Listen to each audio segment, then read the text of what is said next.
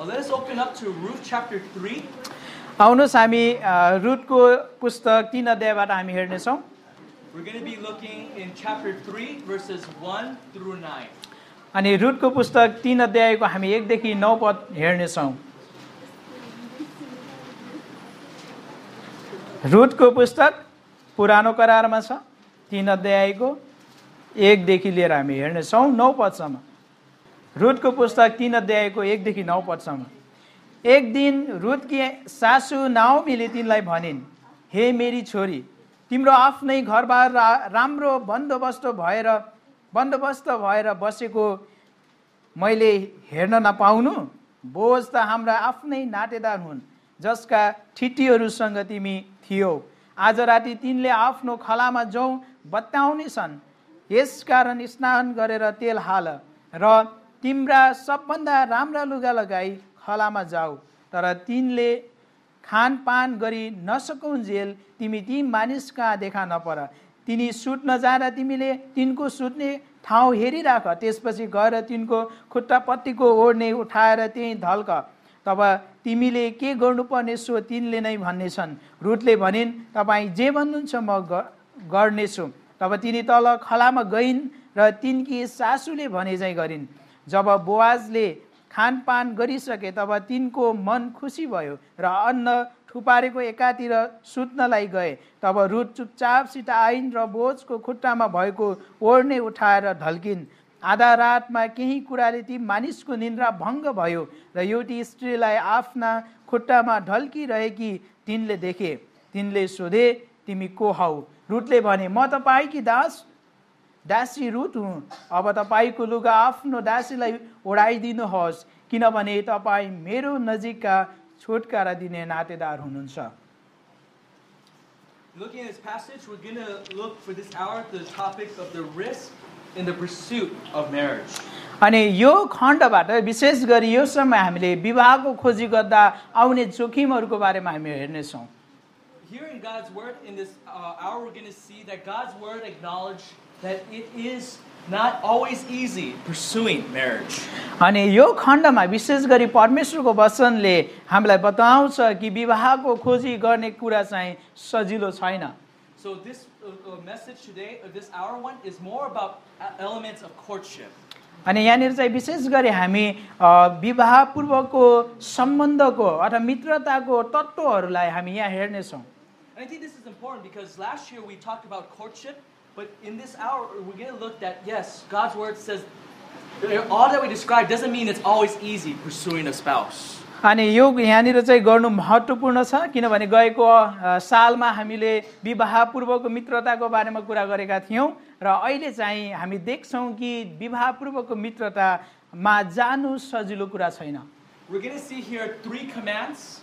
अनि हामीले यहाँनिर चाहिँ 3वटा आज्ञाहरू देख्नेछौँ when it comes to pursuit of marriage. जब हामी विवाहको खोजी गर्ने कुरामा आउँदछौँ, so that we will pursue courtship wisely and biblically. ताकि हामीले विवाह पूर्वको मित्रतालाई विवेकपूर्ण र बाइबलीय तरिकाले खोज्न सकौँ।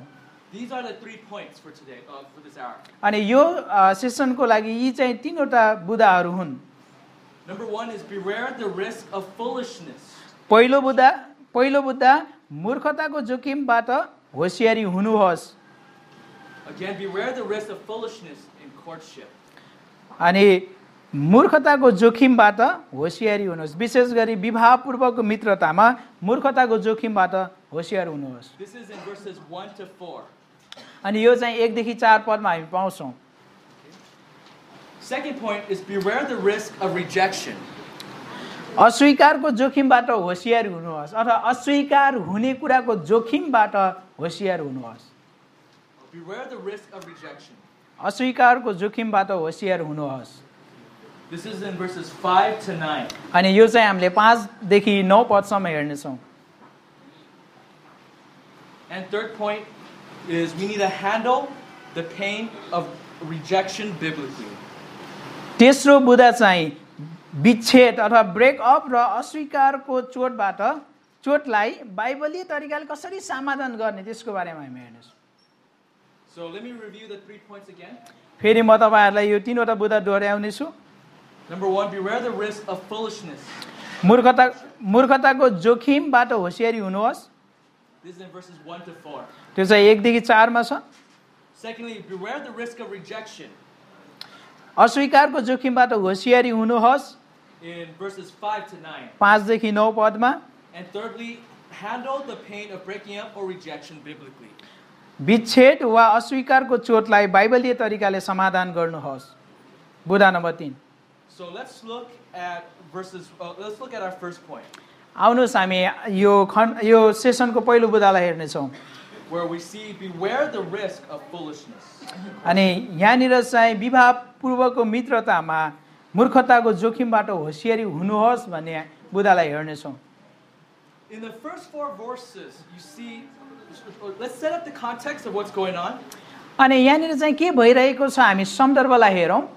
We must remember when we're reading the book of Ruth, this is actually probably around 1200 years before Christ was born. अनि यो रुथको पुस्तक चाहिँ ख्रिस्ट जन्मिनु भन्दा लगभग 1200 वर्ष अगाडिको कुरा हो. That's a long time ago.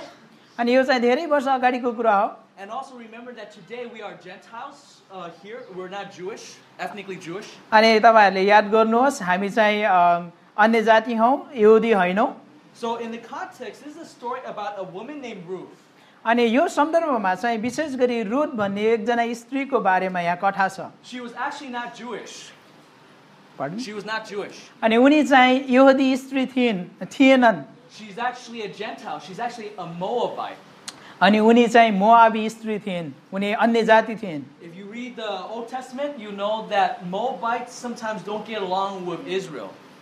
अनि मोआबीहरुको इतिहासलाई तपाईले पुरानो करारमा हेर्नुहुन्छ भने यी मोआबीहरु चाहिँ इजरायलीहरुसँग चाहिँ यसरी चाहिँ मिल्थेन. She apparently married a Jewish man. अनि रुथले चाहिँ यहुदी पुरुषलाई विवाह गर्छ. But her husband has died and she's now a widow. अनि त्यसपछि उनको पति बितिसकेपछि उनी चाहिँ विधवा हुन्छिन्. Her mother-in-law now also is a widow. अनि उनको सासुआमा पनि विधवा छिन्. She now says, I'm going to leave Moab and go back with my mother-in-law to her old country, which is Israel. उनकी सासुआमाले भनिन् अब म चाहिँ मोआब देशलाई छोडेर फेरि अब यरुशलेममा गएर बस. This was Ruth's love for her mother-in-law. अनि यो चाहिँ रुथले आफ्नो सासुआमाप्रति गरेको प्रेम थियो. She's willing to be a foreigner in her mother-in-law's home country. आफ्नो सासुआमाको देशमा उनी चाहिँ एउटा परदेशी भएर जानलाई तयार भइन्. Even though the mother-in-law says, go back to your parents, she says, no, I will follow you, your God shall be my God. अनि रुथको सासुआमाले तिमी फर्केर आफ्नै देशमा आफ्नै जाति कहाँ जाऊ भन्दा पनि उनले आफ्नो सासुआमाको पछि गइन् र तपाईको परमेश्वर मेरो परमेश्वर हुनेछ भनिन्. As a widow, she has to go get food from the land. अनि एउटा विधवा भएको कारणले गर्दाखेरि अनि त्यो खेतमा गएर खानाहरू अथवा चाहिँ भनौं न अन्नहरू बटुल्नु पर्थ्यो. Back in the Old Testament times, there was this law. अनि पुरानो करारमा चाहिँ यस्तो खालको व्यवस्था थियो that the widows, poor and orphans could pick up food dropped on the ground. अनि त्यतिबेला चाहिँ टुहोरा अनि चाहिँ विधवाहरूले चाहिँ त्यो खेतमा खसेको अथवा चाहिँ छोडिएको सिलाबालाहरू टिप्न पाउने थियो. So for instance, if you're picking maize or corn, if you pick and you drop it, the workers leave it for the poor, orphans and widows to pick up. अनि त्यतिबेला चाहिँ त्यो बेलामा चाहिँ अन्नहरू उठाउने बेलामा अथवा काट्ने बेलामा त्यसलाई निकाल्ने बेलामा केही खस्यो भने त्यसलाई उठाउने थिएन ताकि चाहिँ विधवा र ती टुहोराहरूले चाहिँ त्यो बटुल्न सकुन् भनेर. Ruth has to do this to take care of her mother-in-law. अनि रुथले आफ्नी सासुआमाको हेरचाह गर्नको लागि यो काम गर्नुपर्ने थियो. Her mother-in-law, by the way, is named Naomi. अनि उनको सासुआमाको नाम चाहिँ नाओमी हुन्. Naomi happened to be in the right field of a godly man named Boaz. अनि नाओमीलाई चाहिँ एउटा ईश्वरीय व्यक्ति अथवा चाहिँ एउटा असल व्यक्तिको खेतको बारेमा थाहा थियो बोअजको बारेमा.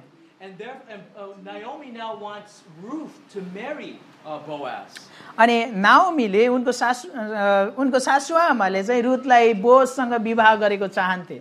Ruth chapter 3 is describing the process of how Ruth will eventually marry Boaz. अनि यो रुथको 3 अध्यायले चाहिँ विशेष गरी रुथले बोअजसँग कसरी विवाह गर्नेछ भने त्यो विवाहको प्रक्रियालाई यहाँ बताइरहेको छ.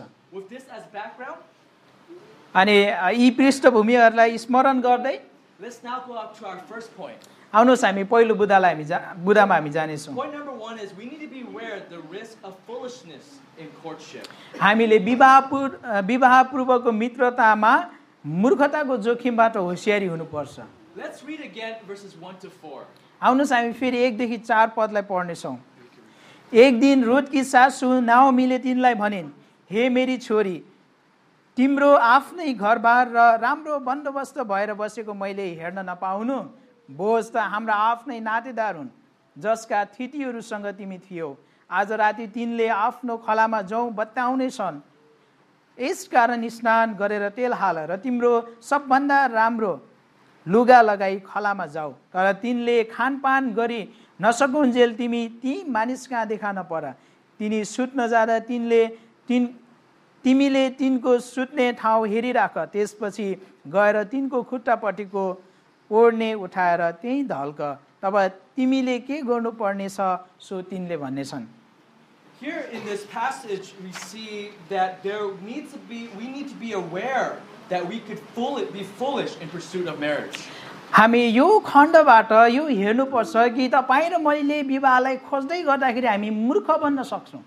Now you see, in this passage you see Naomi comes with a plan. Naomi starts making a plan. अनि यो खण्डमा हामीले हेर्यौँ भने नाओमीले चाहिँ अब योजना बनाउन थालिन्। Her desire for a plan was good. She wants her daughter-in-law to now marry this man named Boaz. अनि नाओमीले योजना बनाउनुको उनको भित्र हृदयको इच्छा चाहिँ असल थियो कि रुथको विवाह चाहिँ बोअजसँग होस् भन्ने उनको चाहना थियो। त्यो राम्रो थियो। But I would say that when you read this, her plan was not very wise. तर बाहिरपट्टि हामी हेर्यौँ भने जुन योजना उनले बनाइन् त्यो योजना चाहिँ असल थिएन। Now I know when we read this, some Christian would say, no, this is good. What Naomi wanted, like the plan. अनि हामीले यो पढ्दै गर्दाखेरि कोही विश्वासीहरूले चाहिँ भन्छ, कोही क्रिस्चियनहरूले भन्छ यो ठिकै हो, नाओमीले जे कुरा गरिन् त्यो ठिकै हो। But I would say that probably doesn't fit with the context of how Ruth has been going. अनि जब रुथ कसरी जाँदै छिन् भन्ने त्यो सन्दर्भलाई हामीले बुझ्यौँ भने वास्तवमा त्यो राम्रो थिएन। We ask the question, was Naomi always right in this story, in this book of Ruth? हामी यो प्रश्न गर्न आवश्यक छ कि रुथको पुस्तकमा नाओमी जहिले पनि ठिक कुरा गर्छिन् त? Turn with me to Ruth chapter 1 verse 15. अनि रुथको पुस्तक 1 अध्यायको 15 पदमा हामी आउनुहोस्। रुथको पुस्तक 1 को 15। तब नाओमीले भनिन्, हेर त तिम्री बहिनी त आफ्ना मानिसहरू र आफ्ना देवताहरू कहाँ फर्केर गई, तिमी उसितै फर्केर जाऊ। So in this verse we just read, Naomi is speaking. अनि यो खण्डमा चाहिँ नाओमी बोलिरहेकी छिन्। She was trying to send her away her 2 daughters-in-laws that lost their husbands. अनि यहाँनिर चाहिँ विशेष गरी आफ्नो दुईवटा बुहारीहरू जसले आफ्नो पतिलाई गुमाए उनीहरूलाई आफ्नै मानिसहरू कहाँ पठाउन चाहन्थिन्। She wants them to remain in the land of Moab. अनि मोआबको देशमै उनीहरू बसुन् भन्ने उनी चाहन्थिन्। And then did you catch what she says? She says, go back to your gods. अनि यहाँनिर हेर्नुहोस् त नाओमीले के भनिन्, आफ्ना देवताहरू कहाँ जाऊ। Now let me ask you guys this question. म तपाईहरुलाई यो प्रश्न गर्न चाहन्छु, Is there one God or are there gods? के त्यहाँनिर चाहिँ एउटै परमेश्वर हुनुहुन्छ र या त धेरै देवताहरू ईश्वरहरू छन्? One God, yes, right? Okay. एउटै परमेश्वर हुनुहुन्छ होइन र?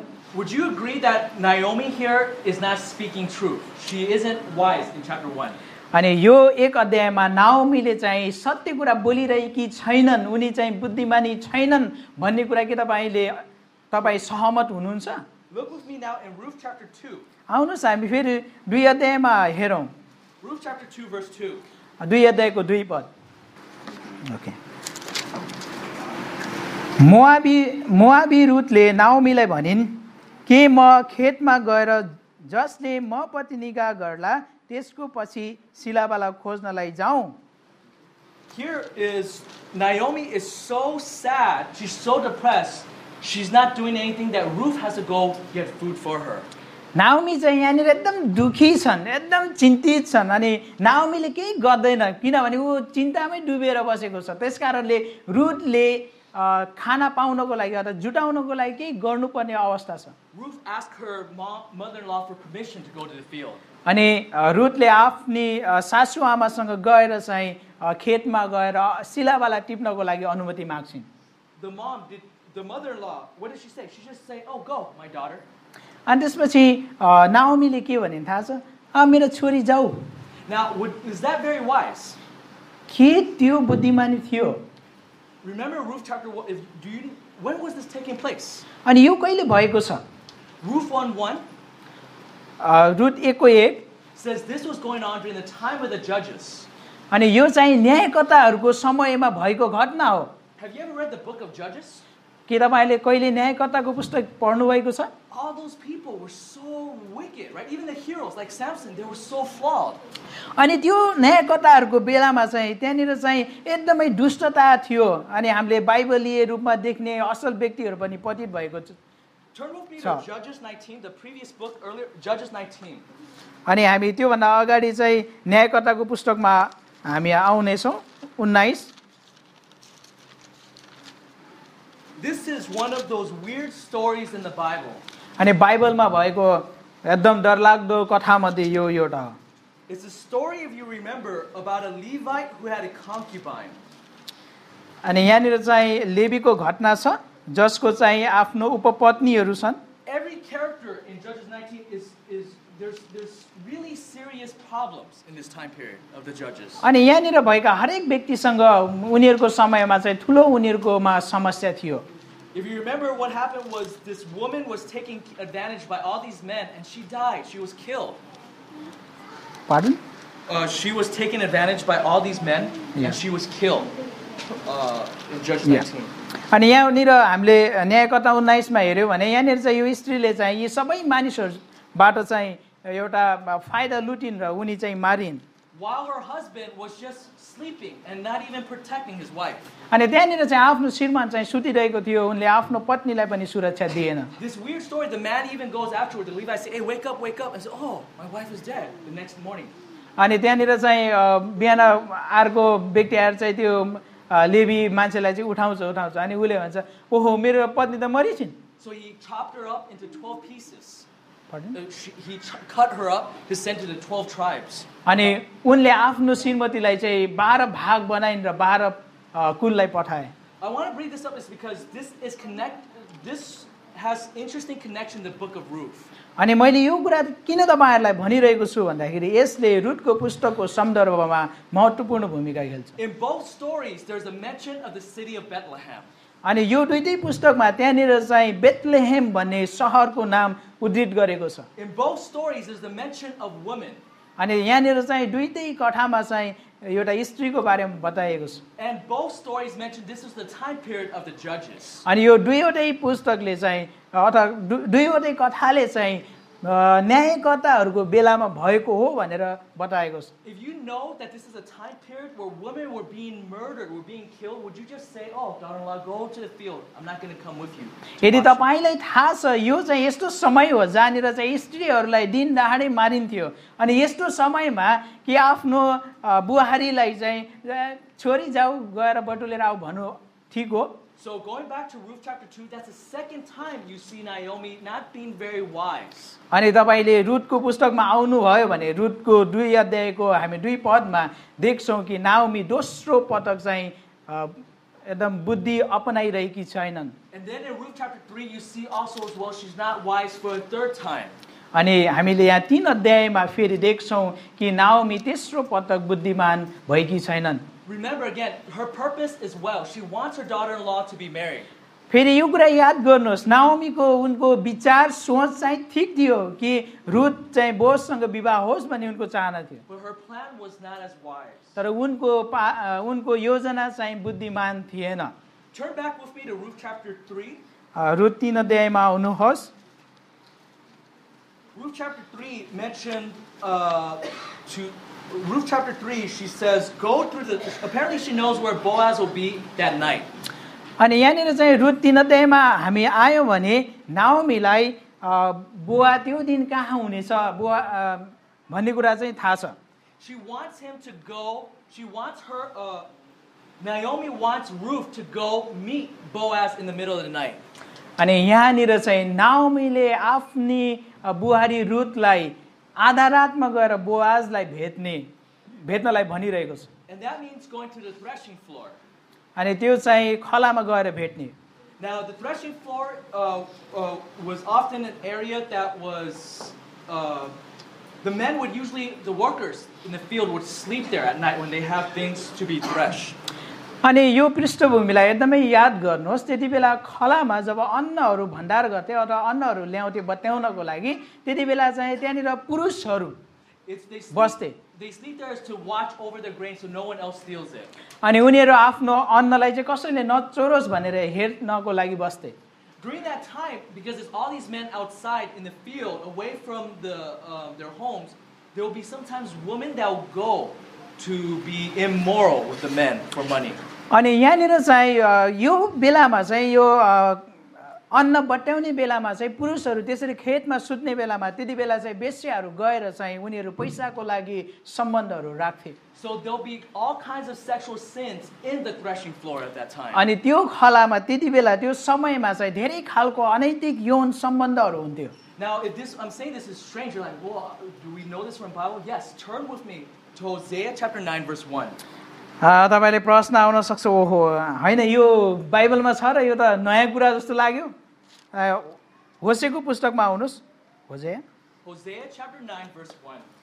होसेको पुस्तक 9 अध्यायको 1 पदमा, हे इजरायल नरमाओ, अरू जातिहरू चाहिँ आनन्दले नरमाओ, किनकि तिमी आफ्ना परमेश्वरप्रति अविश्वासी भएका छौ। अन्नको प्रत्येक खलामा वेश्यावृत्तिको ज्याला लिन तिमीलाई मन पर्छ। You see here, there's the idea that threshing floor was where harlotries were taking place. अनि तपाईले यो खण्डबाट यो देख्नुहुन्छ कि त्यति बेला चाहिँ खलामा चाहिँ विभिन्न खालको वेश्यावृत्तिका कुराहरू हुन्थे। And what was Naomi going to do with her daughter-in-law? What was Naomi's plan for Ruth, her daughter-in-law? नाओमीले यहाँनिर आफ्नी बुहारीलाई रुथलाई के गर्ने योजना बनाउँदैछन्। Turn back with me to Ruth chapter 3. रुथको पुस्तकमा आउनुहोस् 3 मा। This is what she tells her, this is what Naomi tells Ruth to do in verse 3. अनि यहाँ 3 पदमा नाओमीले रुथलाई यसरी यो गर्नलाई भनिन्। Wash yourself therefore and anoint yourself and put on your best clothes and go to the threshing floor. But do not make yourself known to the man until he's finished eating and drinking. यस कारण स्नान गरेर तेल हाल र तिम्रा सबभन्दा राम्रा लुगा लगाई खलामा जाऊ, तर तिनले खानपान गरी नसकुन्जेल तिमी ती मानिस कहाँ देखा नपर। Naomi tells Ruth to do 3 actions. अनि यहाँनिर चाहिँ नाओमीले रुथलाई 3वटा कामहरू गर्नलाई बताइरहेको छन्। She tells her to put on to wash up, to shower. नुहाउनको लागि भनिरहेकी छिन्। To put on her best clothes. अनि असल लुगाहरू लगाउनको लागि भनिरहेकी छन्। And also as well is to then anoint herself, to make her smell good. अनि त्यसपछि अभिषेक गर्नलाई भन्न खोजेको चाहिँ त्यति बेला चाहिँ अत्तर घस्नलाई चाहिँ भनेको। And she says go alone to see this man to the threshing floor. अनि खलामा गएर यो व्यक्तिलाई भेट्न एक्लै जाऊ भनेर भनिरहेकी छिन्। Is that going to be very wise? के यो बुद्धिमान कुरा हो? Could she be mistaken by other men for something else? के अरू व्यक्तिहरूले उलाई गलत तरिकाले बुझ्न सक्ने थिएनन् र? Think about it. Dress her nice, going out there in a place where there's immorality that happens. यसरी away from their wives. यसरी सोच्नुहोस्, त्यहाँनिर चाहिँ एउटा सुन्दर कपडा लगाएर सुन्दर सजिएर एउटा स्त्री गएकी छन्, त्यो ठाउँमा जुन ठाउँमा चाहिँ वेश्यावृत्ति हुन्छ। Is this the best way to find Boaz to be her husband? के यो चाहिँ असल तरिका हो बोआजलाई चाहिँ रुथको पतिको रूपमा बनाउनको लागि? It is so strange that Naomi doesn't even go and approach Boaz herself. यो चाहिँ अचम्मको कुरा हो। नाओमी आफै गएर बोआजलाई भनेन। By the way, reading this as the story goes on, as the more things Naomi tells Ruth to do, the more it sounds very questionable, her plan. अनि जब हामीले यहाँनिर नाओमीले रुथलाई के गर्नलाई भनिरहेकी छिन् भन्ने कुरालाई हेर्दै गयौँ भने एकदम शंकास्पद कुराहरू हामी देख्छौँ।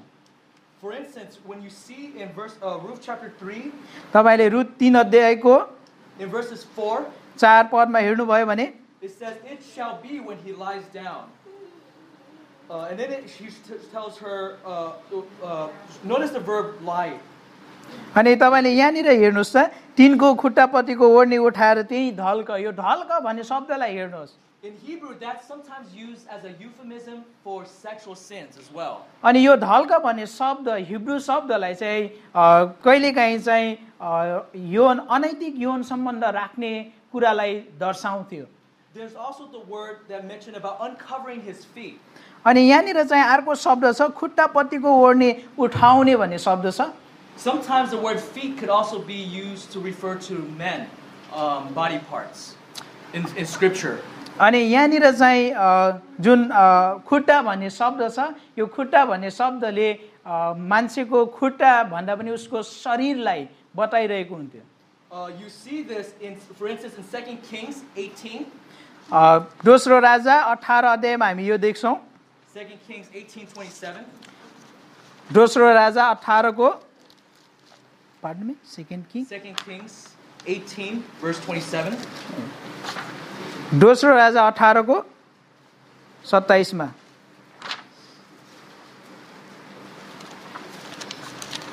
Again, let me remind us why we're looking at all this is I want to really make the point that Naomi's plan was very unwise. अनि मैले यी सबै कुरा किन ल्याउँदै छु भन्दाखेरि नाओमीको योजना चाहिँ एकदमै मूर्ख योजना थियो बुद्धिमानी थिएन 2 Kings 18 verse 27.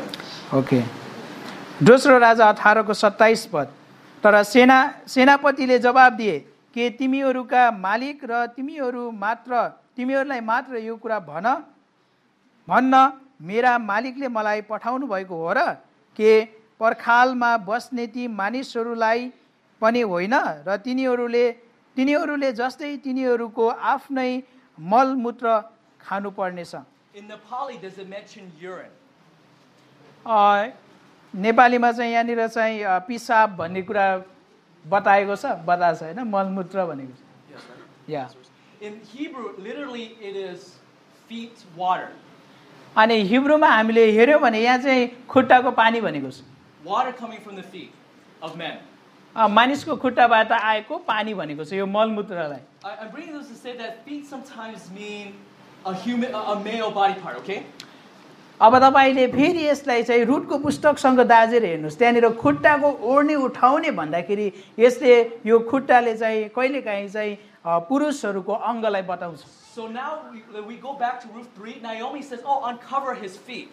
अनि हामी फेरि रुटको 3 मा आयो भने त्यहाँनिर नाओमीले चाहिँ उनको खुट्टाको ओढ्नेलाई उठाऊ भनेर भनेको छ I'm bringing this to say that even her language is very unwise. अनि उनले जुन भाषा प्रयोग गरिरहेकी थिइन् त्यो पनि एकदम बुद्धिमान थिएन त्यसको दोहोरो अर्थ लाग्न सक्थ्यो A sinful daughter-in-law could misinterpret that and say, "Oh, uncover something else." अनि एउटा पापी बुहारीले गएर चाहिँ त्यसलाई खराब तरिकाले बुझेर अर्को कुराहरू अथवा चाहिँ गर्न नहुने कुरा गर्न सक्थ्यो So if you're Jewish reading the Old Testament, you'll be like, "Whoa, this whole plan, everything seems very unwise, if not even almost sinful as well." तपाईँ र म अन्य जाति भएकोले यो खण्डलाई बुझ्दैनौँ के तर यहुदी पृष्ठभूमिबाट हामी यो पढ्यौँ भने चाहिँ यो एकदमै जोखिमपूर्ण अवस्था हामी देख्छौँ यहाँ So I bring us to say this is not the way you go find a spouse. Okay, do not do this. अनि तपाईले आफ्नो विवाहको लागि चाहिँ जोडी खोज्नको लागि चाहिँ यो जीवन साथी खोज्न यो चाहिँ नगर्नुस् है So it should not be the sister saying, "Oh, I want to marry a man. Oh, I'm going to go to his house, go to the window, and just uncover his feet and blanket." Okay, do not do that. एकजना बहिनीले जस्तै विवाह गर्न चाहन्छ म चाहिँ त्यो केटा घरमा जान्छु गएर चाहिँ ढोका खोल्छु खुट्टा कपडा उठाइदिन्छु अथवा चाहिँ ओढ्नी उठाइदिन्छु यो चाहिँ नगर्नुस् Don't say, "Oh, I could do this because Pastor Jimmy says it's okay." No, this is not unbiblical. Okay. मैले यो कुरा गर्न सक्छु पास्टर जिमीले चाहिँ मलाई यो भन्नुभएको यो कुरा चाहिँ बाइबलीय होइन नगर्नु The guy will be weirded out. The guy will be like, "What is this? This is crazy, right?" Okay. अनि त्यो केटाले चाहिँ छक्क परेर हेर्छ यो चाहिँ अचम्मै के भन्छ यो केटीलाई भनेर Okay. So I bring this up is to make the point that beware of foolishness in planning courtship. यस कारणले विवाह पूर्वको मित्रताको बारेमा तपाईले योजना बनाइराख्दाखेरि त्यसमा हुन सक्ने यी मूर्खताहरूलाई याद गर्नुहोस्। Naomi could have easily just gone directly to Boaz, but she does not. Naomi चाहिँ सामान्य रूपमा नाओमी चाहिँ बोआज कहाँ गएर चाहिँ बोआजलाई चाहिँ मेरो रुथलाई चाहिँ मेरो बुहारीलाई चाहिँ बिहा गर भने चाहिँ सिद्धिन्थ्यो। By the way, biblically speaking, you don't see anywhere else in the Bible where it's the woman that asks the man to marry. It's the other way, yes? अनि बाइबलमा तपाईँले हेर्नुभयो भने बाइबलमा कहीँ पनि एउटा स्त्रीले पुरुषसँग विवाह मलाई विवाह गर्नुहोस् भनेर अनुरोध गरेको कतै देख्नुहुन्न तपाईँ। The plan should never be, oh, let me meet one-on-one, let's elope. That's not the way it is, okay? This plan was very unwise. So we need to be careful in how we court. अनि हामी कसैलाई थाहा नगरिकन भेटौँ, सुटुक्क भेटौँ र यसको हामी योजना बनाऊँ, यो पनि हुँदैन। Let's go to point number 2. हामी बुँदा नम्बर 2 मा जानेछौँ। We need to be aware of the risk of rejection. हामी अस्वीकारको जोखिमबाट होशियारी हुनुपर्छ। This is taught in verses 5 to 9. अनि यो चाहिँ हामी 5 देखि 9 पदमा हामी देख्छौँ। Ruth agrees to the Naomi's plan in verse 5. नाओमीले जुन योजना बताइन् अनि रुथ त्यो कुरामा सहमत भइन्। And she does it exactly what the mother-in-law says in verses 6. अनि आफ्नो सासु आमाले भने अनुसार पद 6 मा रुथले गरिन्। The plan would be that when Boaz, his feet would be uncovered at night, right outside, he would probably be cold and wake up. अनि त्यहाँनिर चाहिँ जब रातिमा चाहिँ बोआजको खुट्टाको त्यो ओढनी उठाउँथ्यो चिसोको कारणले हुन सक्छ उ चाहिँ बिउजन्थ्यो। And therefore when he wakes up he'll see her and then she'll make what she has to say. अनि जब बोआज बिउजन्छ अनि त्यसपछि रुथले के भन्नु छ उनले भन्न सक्थे। So what do you think, just looking at the story, do you think it's very likely most men would just say, oh, I'll marry you when someone wakes them up in the middle of the night?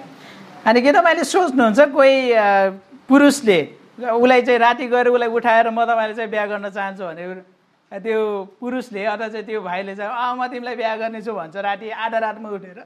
Don't forget too, Ruth earlier in the story says, oh, I'm going to be your slowest servant to Boaz. So she's the servant of Boaz. अनि तपाईले याद गर्नुहोस् यहाँनिर रुथको पुस्तकमा यो भन्दा अगाडि जब बोआजसँग रुथले भेटेकी थिइन् त्यति बेला चाहिँ म तपाईको दासहरूको पनि दासी हुँ अथवा चाहिँ एकदम तल्लो दासी हुँ भनेर भनेकी थिइन्। How many bosses are there in this world that loves being woken up by their low employees, right? How many employers like being woken up by someone working in their company? I couldn't understand. My point is to say that how would he feel as a master to be woken up by someone lowly in the middle of the night randomly? तपाईले यसरी सोच्नु भयो भने कुनै पनि कम्पनीको एउटा मालिक छ तपाईले गएर चाहिँ एउटा कामदारले राति गएर चाहिँ आधा रातमा चाहिँ मालिकलाई उठाइदियो भने त्यो मालिकले कस्तो सोच्छ? Again, this plan was very unwise. अनि यो योजना चाहिँ एकदमै राम्रो थिएन। There's 3 possible reactions Boaz could have seeing being woken up by Naomi and asked to be married. अनि यहाँनिर हामी हेर्यौं भने बोआजले नाओमी प्रति गर्ने 3 खालको प्रतिक्रिया हुन सक्थ्यो। सम्भवतः 3 वटा प्रतिक्रिया हुन सक्थ्यो। One possibility is any man would say, oh, is this an invitation for sin? एउटा प्रतिक्रिया चाहिँ यस्तो हुन सक्थ्यो रुथले मलाई शारीरिक सम्बन्धको लागि बोलाइराखेको हो त होइन। Remember, where is this taking place? This is the threshing floor. याद गर्नुस् यो घटना कहाँ भइरहेको छ? यो चाहिँ खलामा भइरहेको छ। There are women walking around that want to sin in this way. अनि त्यहाँनिर चाहिँ धेरै महिलाहरू धेरै स्त्रीहरू आउँथ्यो बेश्याहरू आउँथे जसले यो सम्बन्ध चाहन्थे। Remember the way she's also has presenters wearing her best clothes and being perfumed or anointed to smell good. याद गर्नुहोस् उनले कसरी चाहिँ आफू राम्रो लुगामा सजिएकी थिइन् र अत्तरहरू घसेकी थिइन्। Another interpretation is he could have thought, oh, she has become an ungodly woman as her job at night. अनि अर्को प्रतिक्रिया यस्तो हुन सक्छ कि उनले रातिमा यस्तो यस्तो काम गर्ने मान्छे यिनी चाहिँ अईश्वरीय अथवा खराब स्त्री हुन् भन्ने अर्थ लगाउन सक्थ्यो। And the third option that he could interpret is saying, oh, the mother-in-law sent her to do this, but she's still a woman that wants to pursue God. अनि तेस्रो प्रतिक्रिया चाहिँ यो हुन सक्छ कि वो उनको सासु आमाले उनलाई पठाएको हुन सक्छ र उनी एउटा असल स्त्री भएर अनि यो कुरा गरिरहेकी छन्। What's the likely interpretation? अनि तपाईले त्यो सबै परिवेशलाई याद गर्नुभयो भने सम्भवतः कस्तो प्रतिक्रिया हुन सक्थ्यो होला? I think the one that's least likely is interpretation that her mother-in-law is forcing her to do this, and yet she still is a woman that want to follow after God. मैले यो सोच्छु कि त्यहाँनिर चाहिँ उनलाई आफ्नो सासूआमाले पठाएकी हुन् र उनी असल स्त्री भएर यो विवाह खोजिरहेकी छिन् भन्ने प्रतिक्रिया आउन चाहिँ एकदमै कम सम्भावना थियो। What a risky plan. यो कस्तो जोखिमपूर्ण योजना। There is risk involved in courtship, in pursuit of a spouse. अनि यो आफ्नो जीवनसाथी खोज्ने बेलामा र विवाह पूर्वको मित्रता खोजी गर्ने बेलामा धेरै जोखिमहरू आउँछ। I want to talk about application. म यो समयकै व्यवहारिक पक्षहरूको बारेमा कुरा गर्न चाहन्छु। In pursuing a spouse, there will always be risk. जब तपाईले आफ्नो लागि जीवनसाथी खोज्नुहुन्छ त्यहाँ जहिले पनि जोखिम छ। Before a man and a woman marries, there will be any moment before they're married they could say, "Oh, this is not the person I want to marry." अनि विवाह गर्नुभन्दा अगाडि त्यहाँ कुनै पनि समय हुन सक्छ जहाँनिर चाहिँ एकले अर्कालाई चाहिँ यो व्यक्ति चाहिँ मेरो विवाह गर्न अथवा चाहिँ विवाहको लागि योग्यसँग छैन अथवा चाहिँ म यो व्यक्तिसँग विवाह गर्न चाहन्न भन्न सक्छ। There's always the risk of being rejected. अनि त्यहाँनिर जहिले पनि अस्वीकार हुने जोखिम हुन्छ। For both the brothers and the sisters. दुवै हाम्रा भाइहरू र बहिनीहरू। So I think we need to realize that. हामीले यो कुरालाई जान्नु पर्छ। But also remember there is a difference between risk and also foolishness. अनि यो कुरा याद गर्नुहोस् त्यहाँनिर चाहिँ जोखिम र मूर्खता चाहिँ फरक हो फेरि। So even in the midst of courtship involve other brothers and sisters in the church, your pastor and your family as well. यदि तपाईँ विवाह पूर्वको सम्बन्धमा अथवा मित्रतामा जाँदै हुनुहुन्छ वा यसको बारेमा सोचिरहनु भएको छ भने तपाईले मण्डलीका अरू पास्टर अगुवा र तपाईको परिवारलाई पनि त्यो प्रक्रियामा सहभागी गराउनुहोस्। So you would not take unwise risk. जसले गर्दाखेरि तपाईले चाहिँ मूर्खताको जोखिम उठाउनु हुने छैन। For those who are single, is there a brother? For those brothers, have you resolved to say, "Oh, I want my parents to be involved, and I resolve to want my pastor also to be involved in courtship"? अनि जो तपाईहरु अविवाहित भाइहरू हुनुहुन्छ अनि तपाईहरुले चाहिँ विवाह यो पूर्वको सम्बन्धमा जानु भएको छैन के तपाईहरुले यो सोच्नुहुन्छ कि यो प्रक्रियामा चाहिँ मेरो आफ्नो परिवार मेरो आफ्नो अभिभावक र मण्डलीको अगुवा सहभागी हुनुपर्छ भन्ने सोच्नुहुन्छ? Same thing for the sisters. अनि बहिनीहरुको लागि पनि उही कुरा यही सोच्नुपर्छ। Have you resolved to say, "Oh, I want my parents to be involved and also my church"? के तपाईले सोच्नुहुन्छ कि यो प्रक्रियाको लागि म मेरो आफ्नो मण्डली र आफ्नो परिवारलाई सहभागी गराउन चाहन्छु? के सोच्नुहुन्छ? And for the guys, I know it is not easy, yes, to initiate courtship. अनि यो विवाह पूर्वको मित्रतामा जाने कुरा चाहिँ सजिलो छैन। But if you desire to marry, this is the risk of rejection and all of that you're called to, okay? अनि यदि तपाईँ विवाह पूर्वको मित्रतामा जाने इच्छा गरिरहनु भएको छ भने त्यहाँनिर चाहिँ अस्वीकारको जोखिम पनि हुन्छ। Let's now go to the third point. आउनुहोस् हामी तेस्रो बुदामा जानेछौँ, which is handle the pain of rejection biblically. हामी तेस्रो बुदामा चाहिँ तेस्रो बुदामा विच्छेद वा अस्वीकारको चोटलाई बाइबलीय तरिकाले समाधान गर्नुहोस्। Again, remember, not every time courtship, the process, lead to marriage. Sometimes the right thing to do is say, okay, these brothers and sisters are not yet ready, for whatever reason. विवाह पूर्वको मित्रता सधैँ नै विवाहमा परिवर्तन हुन्छ भन्ने छैन। कहिलेकाहीँ चाहिँ त्यो चाहिँ उनीहरू दुईजना विवाह गर्नको लागि ठीक छैन भन्ने कुराहरू पनि आउन सक्छ। So we do need to talk about biblically, how do we handle when some of our brothers or sisters end up being rejected and not being married after the courtship failed? अनि विवाह पूर्वको मित्रतामा अघि बढ्दै गर्दाखेरि फेरि त्यो सम्बन्धबाट विच्छेद भएर अथवा ब्रेकअप भएर त्यो अवस्थामा कसरी त्यसलाई चाहिँ बाइबलीय अवस्थाले समाधान गर्ने? First application, पहिलो व्यवहारिक पक्ष, pray to the Lord in your pain. अनि त्यो पीडामा प्रभुसँग प्रार्थना गर्नुहोस्। Go to him and pray, my brother or sister. मेरा भाइ मेरा बहिनी परम प्रभु कहाँ जानुहोस् र प्रार्थना गर्नुहोस्। Turn with me to Philippians 4:6. Philippi 4 अध्यायको 6 पदमा आउनुहोस्। Philippians 4:6. फिलिपी 4 अध्यायको 6 पद। म पढ्नेछु, कुनै कुरामा चिन्तित नहौ, तर हरेक कुरामा प्रार्थना र निवेदनद्वारा धन्यवाद सहित तिमीहरूका बिन्ती परमेश्वरमा जाहेर होउन्। Notice here, we could go to God for everything. तपाईले यो खण्डमा हेर्नुहोस्, हामी हरेक कुराको लागि परमप्रभु कहाँ उहाँको अगाडि प्रार्थनामा जान सक्छौँ। We should not be anxious if we could pray to God about everything. हामी चिन्तित हुनु हुँदैन अथवा चिन्ता गर्नु हुँदैन, तर हामी परमप्रभुसँग अथवा प्रभुसँग सबै प्रार्थनामा राख्नुपर्छ। And that includes what? That includes even in courtship where you're in pain when it does not work out. अनि यो कुरामा चाहिँ तपाईँ विवाहपूर्वको मित्रतामा भएको त्यो विच्छेद अथवा चाहिँ त्यहाँ आएका विभिन्न ती सम्बन्धको विच्छेदको कारणले आएका पीडाहरूको कुरा पनि यहाँ समावेश गरिएको छ। Secondly is you draw close to the Lord. अनि दोस्रो कुरा तपाईँ प्रभुको नजिक आउनुहोस्। Not just through prayer but also God's word. खाली प्रार्थनाद्वारा मात्र होइन, तर परमेश्वरको वचनद्वारा पनि। Practically read the Psalms. तपाईले भजन सङ्ग्रहका पुस्तकहरूलाई पढ्नुहोस्। There's 150 Psalms. त्यहाँनिर 150 वटा भजन सङ्ग्रहहरू छन्। About 60, over 60 of the Psalms is actually Psalms of lament, of sadness and sorrow. अनि त्यहाँनिर चाहिँ 60 भन्दा बढी भजन सङ्ग्रहहरू चाहिँ त्यो परमप्रभुसँग बिलौना गरेका भजन सङ्ग्रहहरू छन्। You know what that tells us? तपाईलाई थाहा छ त्यो चाहिँ के बताउँछ? It tells us that God cares for us.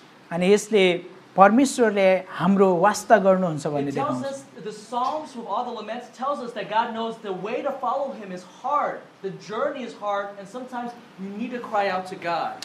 अनि यी पुस्तकहरूले यी भजन सङ्ग्रहहरूले हामीलाई देखाइरहेको छ कि परमेश्वरलाई थाहा छ यो यात्रा कठिन छ र कहिलेकाहीँ हामी त्यो चिन्तामा र बिलौनामा हामी पर्छौँ, पीडामा पर्छौँ। Draw close to God reading the Psalms. परमेश्वरको नजिक आउनुहोस् भजन सङ्ग्रह अध्ययन गरेर। Let the Psalms comfort you. भजन सङ्ग्रहले तपाईँहरूलाई सान्त्वना दिएको होस्। Find your contentment in Christ is the third application. अनि तेस्रो बुदा हामी तेस्रो व्यवहारिक पक्ष हामी हेर्नेछौँ, ख्रिस्टमा नै तपाईँले आफ्नो सन्तुष्टि खोज्नुहोस्। Let's turn to 1 Timothy chapter 6 verses 6 to 8. पहिलो तिमोथी 6 अध्यायको 6 पददेखि 8 पदमा आउनुहोस्। म पढ्नेछु, सन्तुष्टि सहितको भक्ति नै ठुलो लाभ हो, किनकि हामीले न त यस संसारमा केही ल्यायौँ न यहाँबाट केही लैजान नै सक्छौँ, तर खान र लाउनसम्म छ भने हामी त्यसैमा सन्तुष्ट हुनेछौँ। In the context, this is Paul saying about we need to be content and not be materialistic. That's the context. अनि यो सन्दर्भमा पावलले हामीलाई चाहिँ एकदम भौतिकवादी नहुनलाई भनिरहेको छ, अथवा चाहिँ भौतिक कुराको मात्र चाहना गर्ने व्यक्ति नहुनलाई भनिरहेको छ। But notice the principle in verse 7. तपाईले चाहिँ यो पद 7 मा भएको नियमलाई सिद्धान्तलाई हेर्नुहोस्। It says, "For we brought nothing into the world, so we cannot take anything out of it either." अनि यसले भन्छ हामीले न त यस संसारमा केही नै ल्यायौँ न त यो संसारबाट केही नै लैजान सक्छौँ। This verse teaches us that everything from God is a gift. अनि यो पदले सिकाउँछ कि हरेक कुरा जे परमेश्वरबाट आउँछ त्यो उहाँको वरदान हो। So if that's true, then we must also practice godly contentment with whatever we have. अनि त्यो सत्यताले तपाईँ र मलाई परमेश्वरबाट आउने ईश्वरीय सन्तुष्टि खोजी गर्नलाई उत्साह दिन्छ। Even when relationships don't work out, this is where you need to find Christ as your comfort and your source of contentment. विवाह पूर्वको मित्रतामा यद्यपि ती सम्बन्धहरू विच्छेद भए पनि तपाईले आफ्नो सन्तुष्टि केवल ख्रिस्टमा खोज्न आवश्यक छ, ताकि ती समयहरूमा तपाईले एउटा उत्साह पाउन सकुन्। In the end, realize that even through this, God brings one good thing out of it. It's for you to be closer to love Christ and His suffering for you. कहिलेकाहीँ यस्ता पीडाहरूले तपाईको जीवनमा एउटा असल कुरा गरिरहेको हुन्छ, तपाईलाई परमेश्वरको नजिक खिचिरहेको हुन्छ र परमेश्वरमा नै तपाईको आनन्द खोज्ने कुरामा तपाईलाई चाहिँ घसघसाइरहेको हुन्छ। हुन्छ, आउनुहोस् हामी ब्रेक लिनेछौँ।